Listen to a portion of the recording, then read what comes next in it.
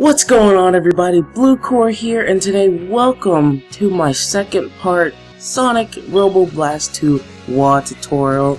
Today I'm going to teach you how to set up your WAD viewer so you'll be able to create custom WADs and create and save your first WAD. So the first thing we need to do is download Visual Studio 2013, and I'm going to walk you through the steps on how to download this.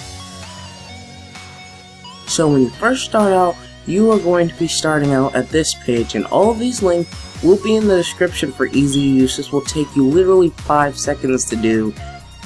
You'll click on that button, and here's the thing where you'll need to see.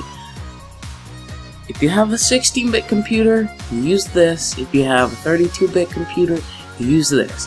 This one does not matter to us right now. I have a 16-bit computer, so that's the one I am going to be downloading.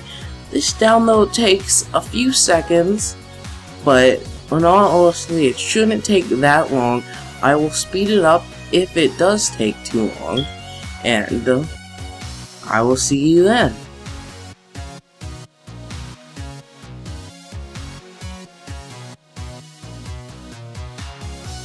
So guys, that's pretty much it. We have downloaded version 2013, and that's all you'll need for SLADE. Now, time for the actual program. That version, even though if you thought you already had it, just downloading it to make sure is a very smart idea, because I thought I already had it and it said I didn't. So now we're gonna go ahead and download SLADE.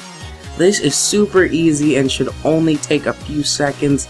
If you want the desktop, you can have it, but I kind of like to keep my desktop clean, so I usually do not check that button.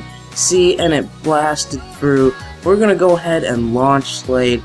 This is how it looks like.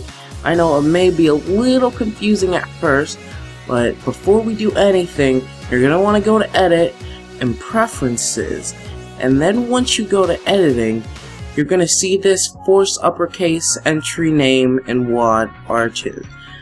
That's going to be checked for you most likely. Make sure it's unchecked. Click Apply and OK, and that should be good. Now we're going to click this A button with a folder, and that's going to create ourselves a new WAD. Here is when we're going to be taking the S skin from last time. Make sure if you haven't watched that video, you go ahead and reiterate what we did. And here we go. Everything that we made from last time is in here. Now the only thing you have to do is save the WAD, and I'm going to be calling this the Blue Core WAD because this is me. And that's pretty much it. There you go. Blue Core WAD. Of course, you can't run this in SRB2 yet, because we haven't done everything else that we need to do, but that's just where we're going to start off.